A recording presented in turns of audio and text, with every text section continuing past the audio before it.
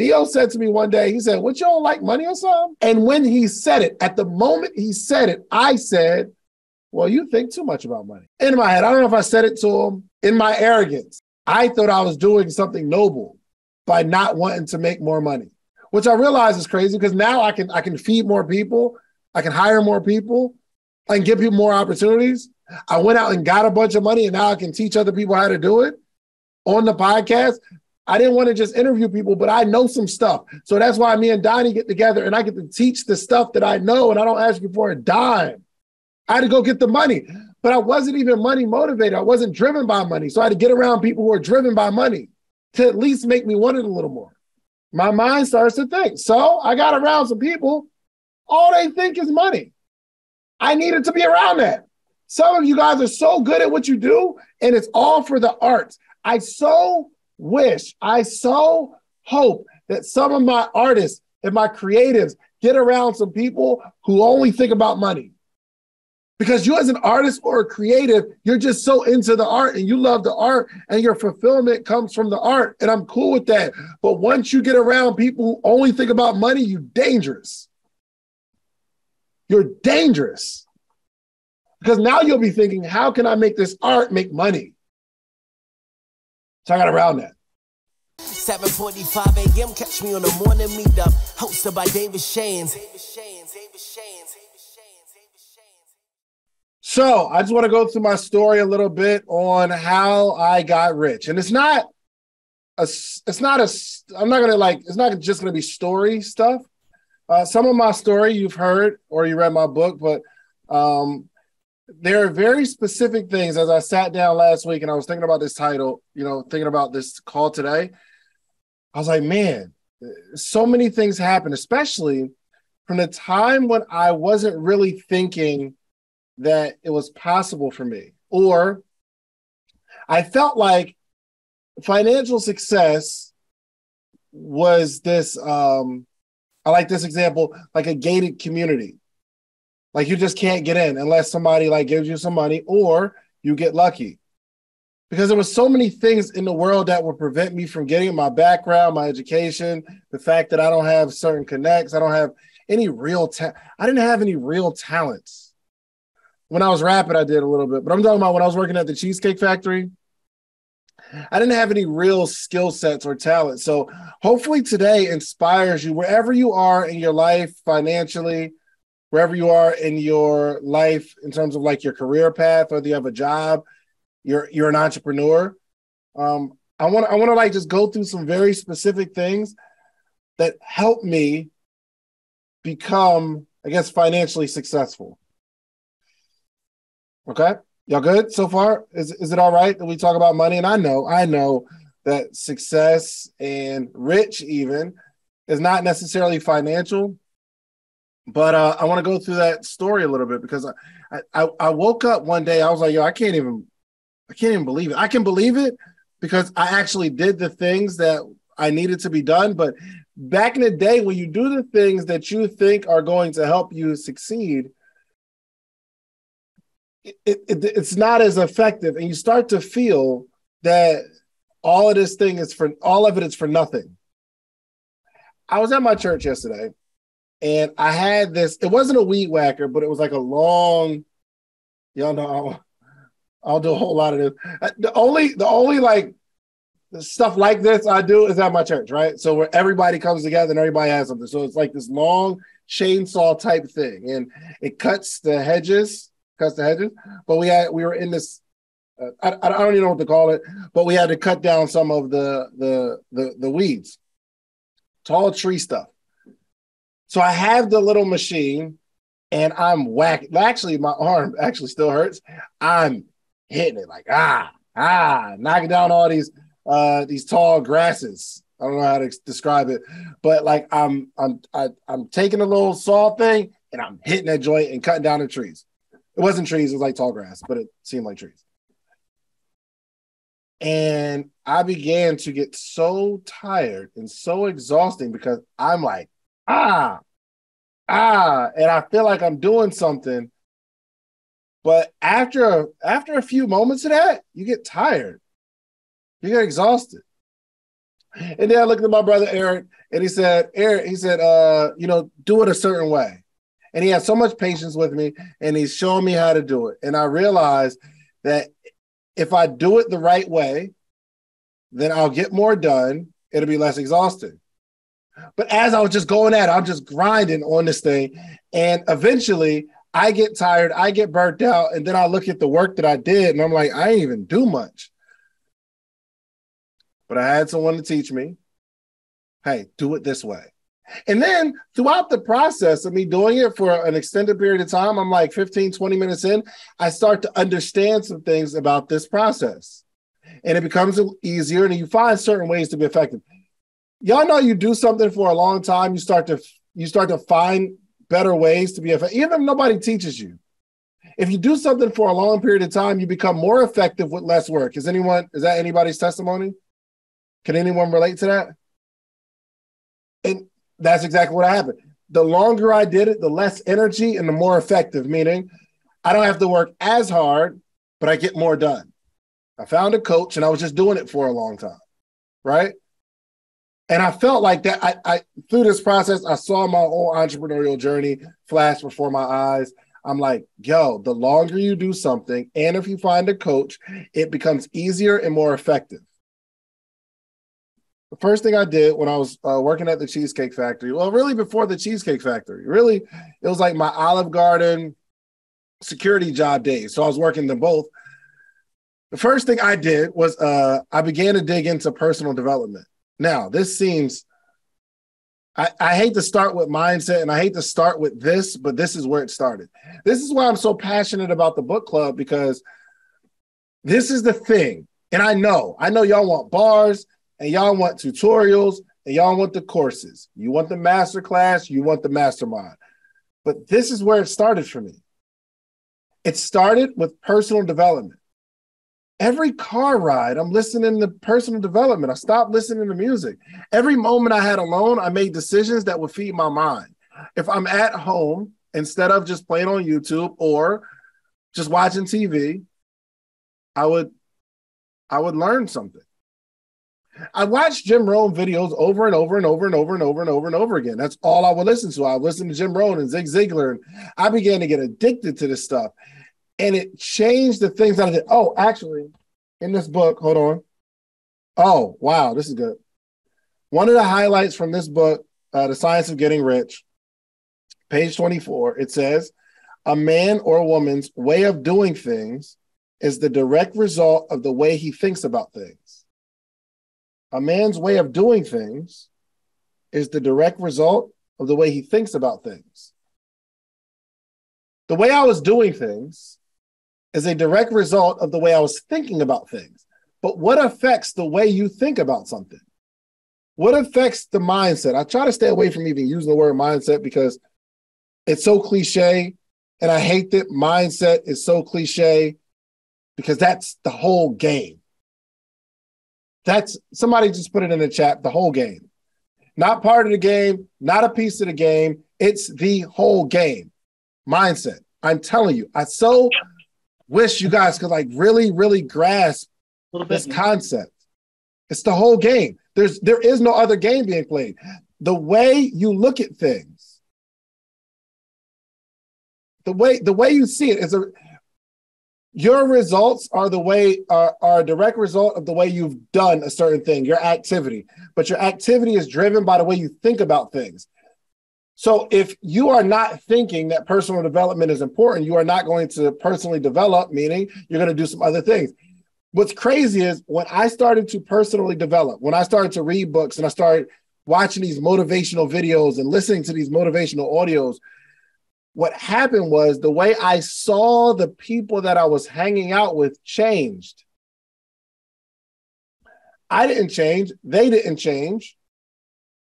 What changed was what in my head and what I saw.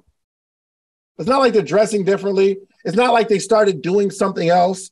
The thing that they were doing on a consistent basis started to change in my eyes, the way I saw them. I never asked myself the question, why are we going to the club again? I just started to see it. It's so crazy. It's not like the video that I watched or the audiobooks or the books that I read said don't hang out with your friends. It's not like the book said, do not go out and drink. Do not be chasing the ladies out. It didn't say that. The books just started to teach me about my mindset and what I'm doing with my money. And I started to see money differently. Whatever you're pouring into your brain will create the way you think, and the way you think affects what you do, and what you do affects your results, period. For all the people that get up every single morning, Monday through Friday, I'm telling you, I don't know if you even notice it, but you may not notice it the first week. That's why some people may join and then quit the first month, because you came a couple of days and you didn't get a chance to have your mindset be changed, because now the morning meetup is fighting with whatever you do at 9 o'clock. So if you're on this call, let's say twice a week, but you're around negative influences and you're on Instagram all day, 5 days a week, on the Shade Room, on Spiritual World, on YouTube, just looking at videos, this call is not necessarily going to help you, because it's too big of a fight. The information that Brenda's giving you, or all the other speakers are giving you, we can't fight against all the stuff that you're putting in your brain on a regular basis, every day, all day. So what happened was, as I started to personally develop, the way I started approaching my job was different. So for some reason, it was okay if I had an evening shift. Let's say my evening shift starts at 3 o'clock. It was okay to get there at 3:10. Why? Because as a server, I'm just taking over another server section. And typically, that server has some other tables, or they have the table. And it began to be a situation where I get there and I got to wait for my first table, because the person that I'm relieving, they still have their table. So I'm just sitting around. So 3:05. 3:10, not that bad. But as I started personally developing, as I started reading books, and I started to block out some of the nasty noise that was going on in my head, I had to be there early. It wasn't whether I was going to sit around or not. It wasn't about whether I could make more money or not. It wasn't about even me keeping my job by being on time. I started to get frustrated if I was late, because I'm learning that I want to be a better person. So the way I saw my job, the way I saw cutting corners at your job, throw it in the chat, how many people you cut corners at your job? You know your job. You know it. There's certain things that you can do and get away with. We're going to keep it 100? There's certain corners that you can cut and everything will be okay. It's crazy, as I started reading books and listening to audios and attending conferences and events, the way I looked at cutting corners changed. I did not want to cut corners. I wanted to do things the way they were supposed to be done. Not because I was going to get better tips, but because I am a person that wants to be a better person, period. So I decided that I wanted to be a better person. That was the first thing to help me get rich. I didn't see it back then. I didn't know that was going to be the thing. But hindsight, looking back, that was it. That's where it was. Okay. The next thing, I started working really, really hard, and I took all that personal development stuff and put it into action. This is now. You may be learning and growing, and you got bars for days. And if I look at your Instagram, it's very motivational. Clearly, you are personally developed. But then I realized that I was in a motivational mode where I'm telling people positive things, and I'm inspiring my friends. Or I'll say, yo, I'm not going out this weekend. I'm not going to spend no money with y'all. I'm about to be in the house working on my business. And the working on my business part is subjective. That's the word that I'm looking for. Working on my business looked like this. I would come up with like certain design concepts and I make a list of them, and then I'd be done. And I just do other stuff. Or I do like busy work. I'd be folding my t-shirts. I would be posting on Twitter or Facebook. I'll shoot videos. But that wasn't making me $1. It wasn't making me money. I actually had to take all this personal development stuff and actually go be active. It's the activity, which is different. Personal development, the way you're looking at things, it's easy to say, I'm not going to hang out with this negative crowd. It's easy to say, okay, I'm not about to just get drunk all the time. It's easy to say, all right, I'm going to watch these videos. What's more difficult is actually going to do the work that is going to help you make some money. I'm telling you, some of you are personally developed. You get it, right mindset. But if you look at the activity that you're doing, none of this stuff moves the needle. Anybody guilty? Am I talking to anybody before I pass this collection plate? Am I talking to anybody? We know it's busy work. None of this stuff makes money, but we feel good because we're doing the right things. And we're looking at the right things as not the negative things. So we're not doing negative things, so we think we're on the path to success. Maybe. Without that activity, without actually going to grind, without going to make some money, your business is not going to move. I'm glad you don't yell at people in traffic anymore because you've been reading and personally developing. I'm so glad that you're not wasting time doing things that don't matter at all, but you're wasting time doing things that matter a little bit. It's tough to get out there with a box of t-shirts, especially me. Believe it or not, I am an introverted extrovert. So if I don't know if you understand the DISC assessment, I'm a 99I, but I'm also a 99C, meaning I'm very calculated. Around the people that I'm around, I rocks with y'all. I am extroverted to the max. I love other human beings. But if I get in an environment where I'm not comfortable and I don't know anybody, and I feel like someone's going to have something to say about me that I can't hear, like in their mind, they're judging me, that's tough for me. So for me to take a box of t-shirts on my off day and to walk into a barbershop where I don't know anybody, or even I know one person, but there's 8 other barbers. And in my head, I think they in here like, yo, look at Hustle Man over here. I don't want them shirts. That's the thing I'm thinking in my head. So for me to walk into that barbershop or that salon, or to go in an environment that's not familiar and try to sell somebody something, even though I've never, ever been a salesman like that, difficult. It's a challenge. But I had to take that personal development stuff and do the stuff that is going to make me some money. So what I did was I found out my numbers and focused on consistent growth. I found out my numbers, all the numbers, how much money I was making, what are my expenses, how much am I spending, how much money am I wasting, how much money I made last week. Now I can bank that against what I'm going to make this week. So I set a goal based on last week's goal. It was consistent growth. If I sold 10 t-shirts, as long as I sold 11 the next week, I'm happy. Now my goal is 20, but I sold 11. At least I beat last week. I just focus on consistent growth. That's it. Consistent growth. Just this whole year, I've been focused on beating last year.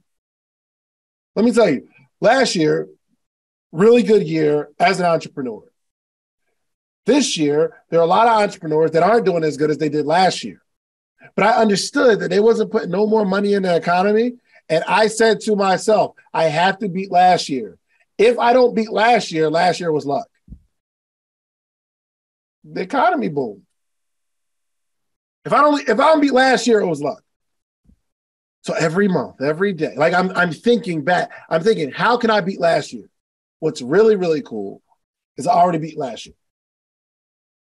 But it wasn't because of luck. It wasn't because of I got some sort of endorsements or I got some sort of cosigns. It was me identifying the numbers, finding out where I am, where I was, and how am I going to get further.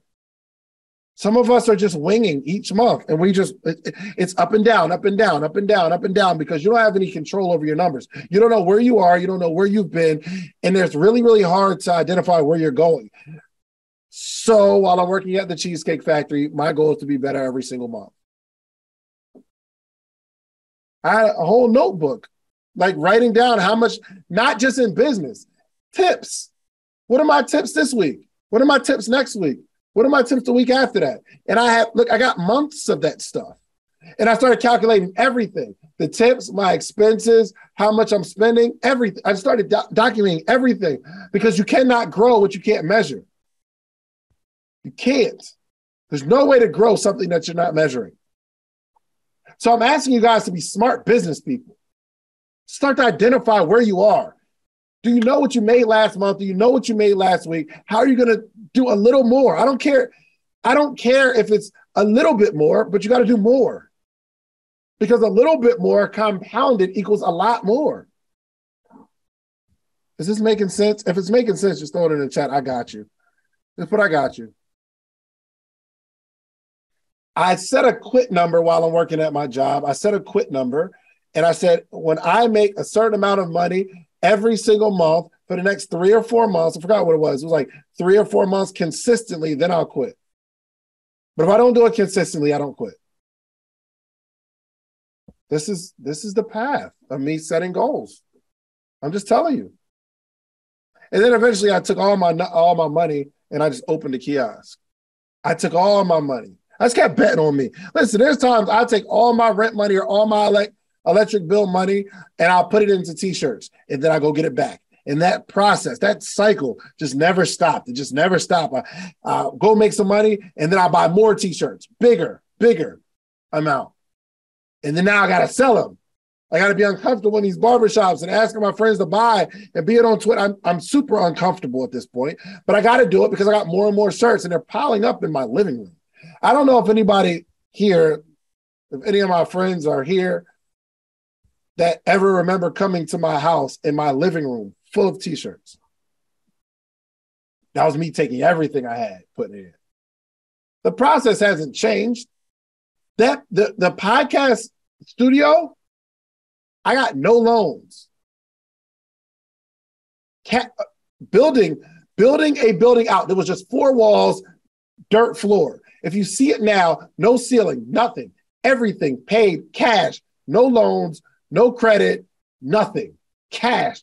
I'm willing to take everything I got and put it into something else. Listen, I'm willing to do it again. I'm looking at buildings now. I'm like, I got too much cash. I need to put it into something. Let's go. I'm taking it all of it. I'm going to build another one. We just opened the first one. I'm actively looking for another one, a bigger one. This was 3,750 square feet. I need 12,000. I need 15,000. But the process started with me betting on myself, saying I'm putting everything I got into this thing, and I'm gonna sell the stuff that I got because I got to get my money back. And then I took all my money, opened the kiosk. I had no money the day one. I had no bread.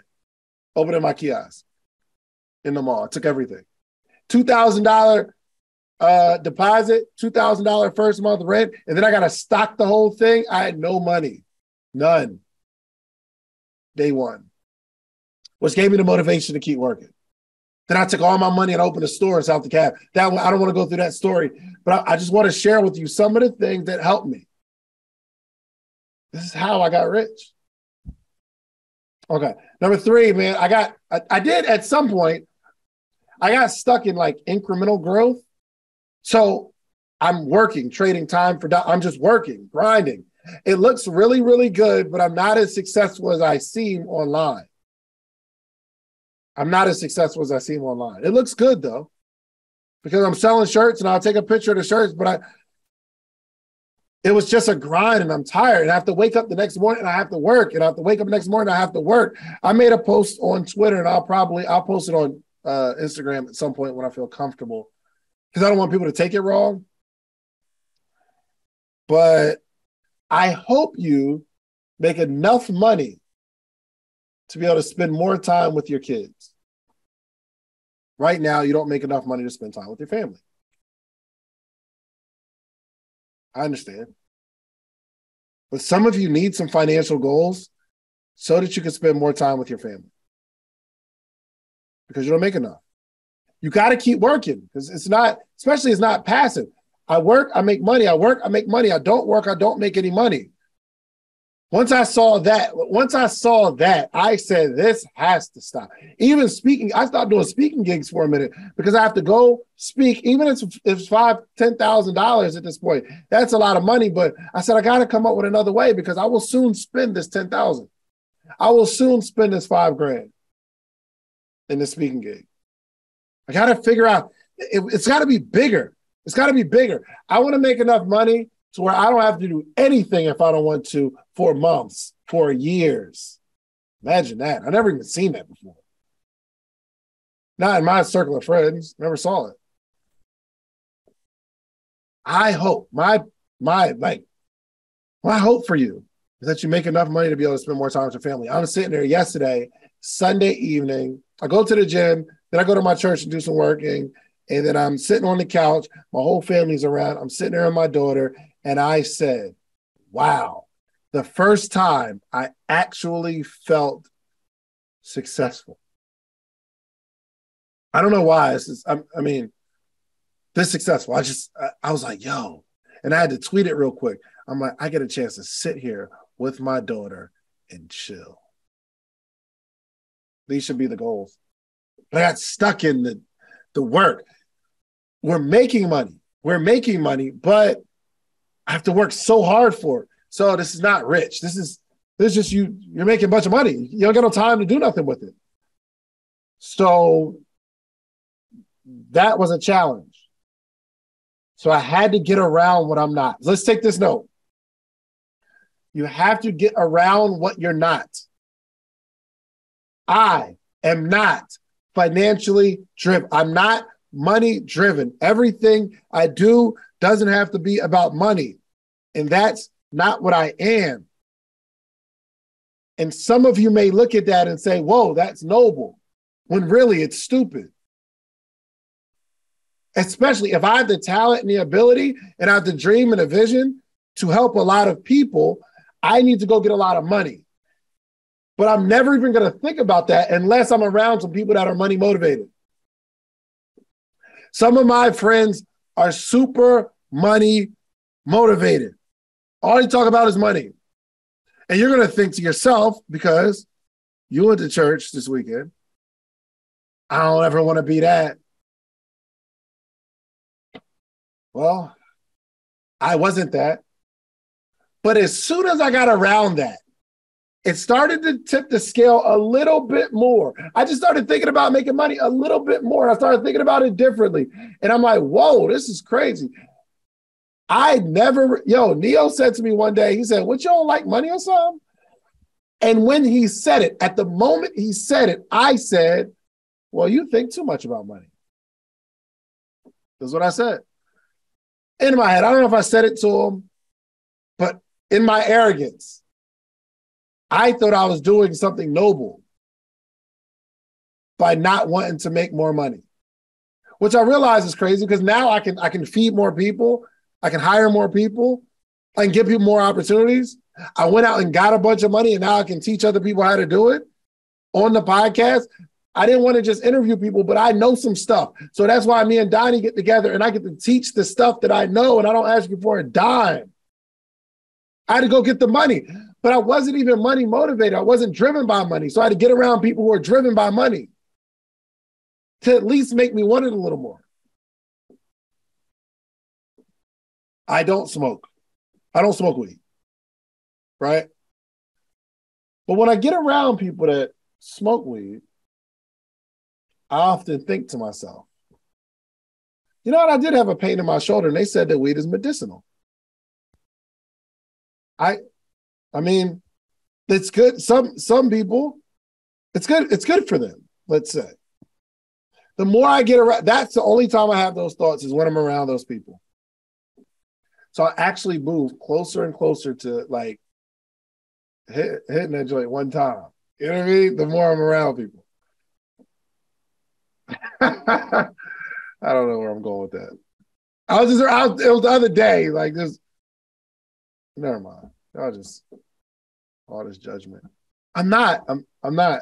Just out here blowing it down. But at least my mind starts to think. My mind starts to think. So I got around some people, all they think is money. I needed to be around that. Some of you guys are so good at what you do, and it's all for the arts. I so wish, I so hope that some of my artists and my creatives get around some people who only think about money. Because you as an artist or a creative, you're just so into the art and you love the art and your fulfillment comes from the art. And I'm cool with that. But once you get around people who only think about money, you're dangerous. You're dangerous. Because now you'll be thinking, how can I make this art make money? So I got around that. Also, another thing that I did is I leaned into an industry. I had to stop being a serial entrepreneur and thinking it's cool. So people ask, hey, what do you do? I'm an entrepreneur. What do you do? I do this, and I do that, and I do this, and I do that. And there are some people that even tell me that, and they think it's cool. And I'm looking at you like, yo, you're crazy, bro. Typically, when someone comes to me like that, in my mind, automatically, I think broke. That's just the first thing that comes to my mind. Not successful in any of the stuff you told me. Not for all people. There are certain levels, right? Because I do a lot of stuff. But when I introduce myself, what do y'all think I introduce myself as? I'm a podcaster. I have a podcast. That's it. I don't do nothing else. I don't do no real estate. I don't do no coaching. I don't do no workshops. I don't do challenges. I'm not a marketing arm for these other businesses. I am a podcaster. I want you to know that I do podcasting and I lean into it so heavily. It's great. Yo, it's wild. So I started calling myself a podcaster and I started teaching podcasts. And I started doing podcast workshops. One day, guy comes up to me, yo, I need 4 hours of your time to teach me podcasts. I give you $25,000. Bet. Let's do it. I went in and teach because this is the thing that I've been engulfed in. And after it was done, he said, yo, this was so valuable. Amazing. An organization I'm flying out to LA for right now, they want me to teach them podcasting. It's a 5-figure monthly contract for me to teach them podcasting and for them to help them get into schools and teach the kids podcasting because I'm leaning so far into the industry. I want you to know me for this one thing, not as an entrepreneur. I interview entrepreneurs. I interview successful people. I just ask good questions. That's it. I had to lean into it. But y'all don't lean into anything, or the thing that you're leaning into is so broad. I do credit. What the heck is that? You have to lean into something. Listen, I'm talking about once I leaned into the podcasting space, 5x income. Only because I want to be branded as such. Because when you're branded as something, when someone else is talking about you to someone else, they're going to say this one thing, and that thing spreads. I'm telling y'all, for all my people that are in financial literacy, you better lean into something. You better lean into something. Do me a favor. How many people do you know that are in credit or in financial literacy? How many people you know? 1 million. So when you say, I teach financial literacy, I'm trying to help you understand how people are looking at you. You got to pay attention to what's going on. It's an industry where you can make so much money and it's quick. You just like learn the game and it's a need, which is dope. But if you're not like a heavy marketer, if you don't understand like how to brand yourself and how to get other people results in terms of like, if you're not like owning the space like 500 has, You better lean into something. You better have some sort of gimmick. I'm just telling you. You better lean into something specific that other people can talk about and not bat you in with everybody else. Okay. I leaned into next thing is I focused on audience leveraging, affiliates, and collaborations. Leveraging audiences, meaning I need to get in front of other people's audiences and leverage that. The collaborations are powerful because if I can collaborate with somebody, I can have their audience. Now, I don't mind you guys being exposed to someone else. I don't mind that. I really don't. That's why I bring so many people on the call, bring so many people on the podcast. I'm always collaborating with somebody, always introducing you all to somebody else. Why? Because there's more where that came from. And you'll hang around me. You'll stay here to find out, whoa, I wonder who else Dave's going to bring to the table. I'm cool with that. However, when we collaborate, people also promote me, and I need to leverage that audience. Okay. How many people here in the chat found me through somebody else? You found me through somebody else. Just throw it in the chat real quick. You didn't find me through searching me. You don't just stumble on me. Some people do because I put out a lot of content. Yes, you may stumble on some of my videos because I put out a lot of content.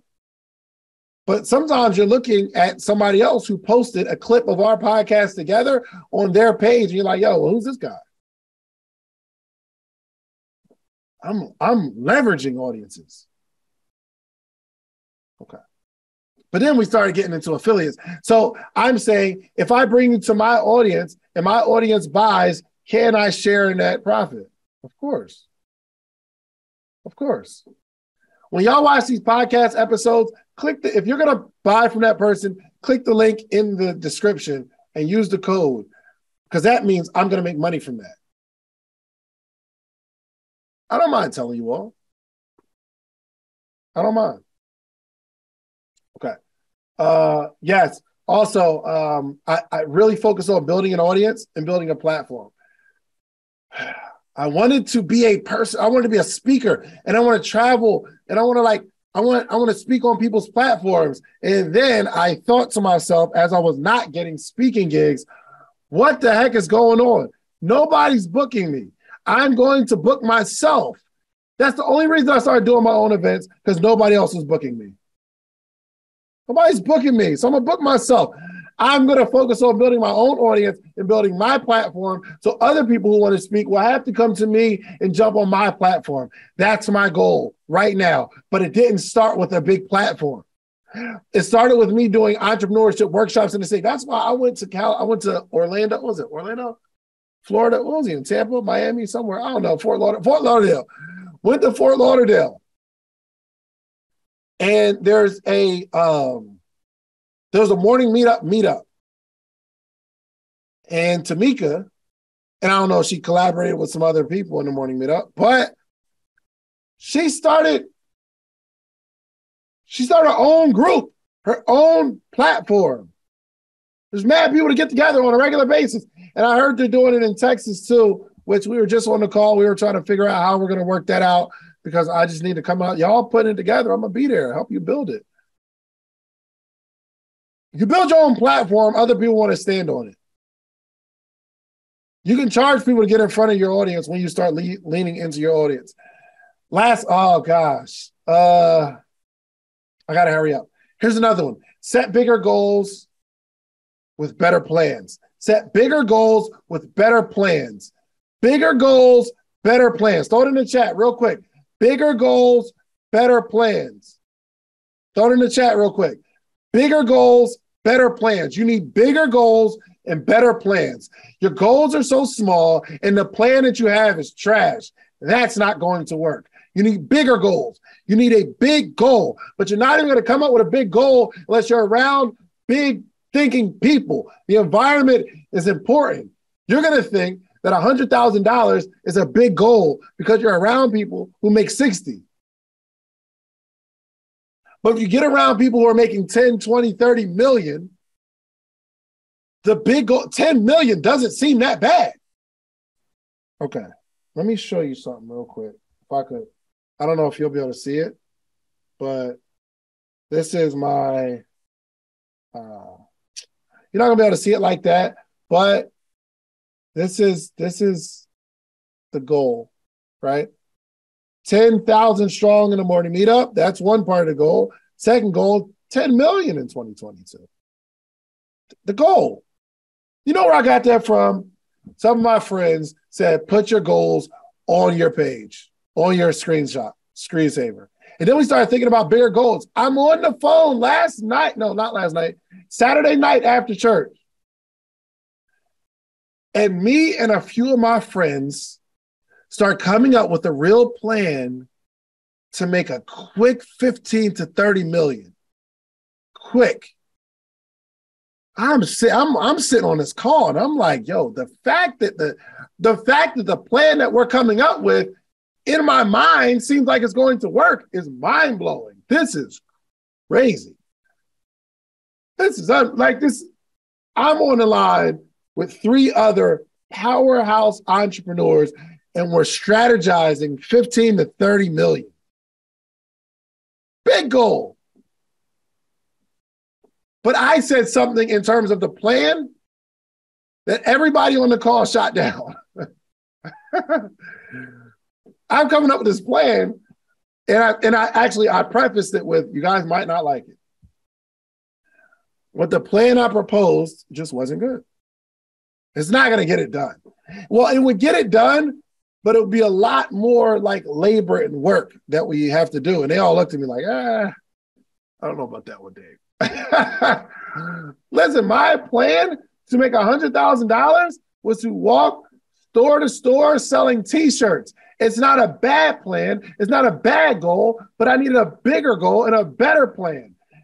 Is there a bigger goal than selling 11 T-shirts a day for 365 days? Yes, there's a bigger goal than that. It has to be. 100,000? It's selfish because 100,000, you can live well. 100,000 will not feed your entire family. I need a bigger goal and I need a better plan. Going to barbershops, my gosh, they try to make money already. Like there's a better plan than that. There's a better plan than that. Can I do a social media campaign? Can I go on a campaign? Maybe. What can I do to have a bigger goal, better plan? Keep refining the plan. I got some plans right now, but I'm always tweaking, trying to make sure this plan is bigger and better. Can this plan get bigger? Can this plan get better? I need a coach to look at my plan to see how my coach can make my plan better. So, which is why I think we're doing business audits on Friday. I'm gonna attempt to stretch you all to have a bigger goal, and then we're gonna work on some better plans. But the plans that we've come up with was all based on the amount of information that we've received so far. The people I was on the line with, they keep going to masterminds. They're spending 2 times as much as me in personal development. So they're seeing it from a different perspective. These are the things that contributed to me becoming successful.